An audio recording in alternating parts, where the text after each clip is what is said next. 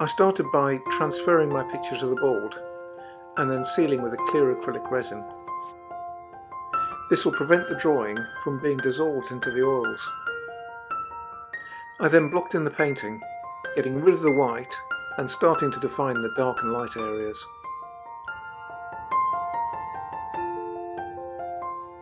I then started on the second layer, getting closer to the final tonal depth and working up the detail.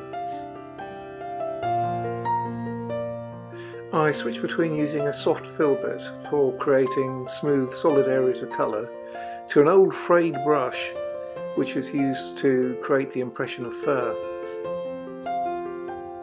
Uttery wet-on-wet strokes in the ear create the impression of that fluffy ear fur.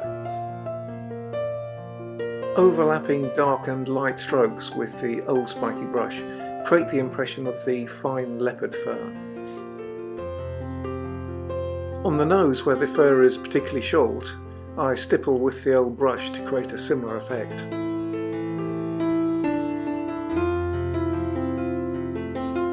Dragging titanium white paint through darker layers creates the soft spikes of the leopard's chin. A second background layer starts to define the rock and makes the leopard pop out. I start to add multiple layers of transparent glazes in reds and browns.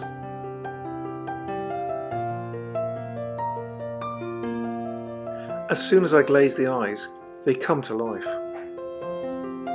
I decide to change the foreground, painting wet and wet from a loose reference.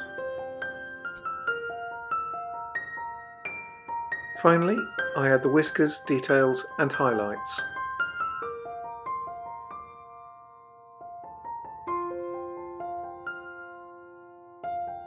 So here's the snow leopard, and thank you for watching.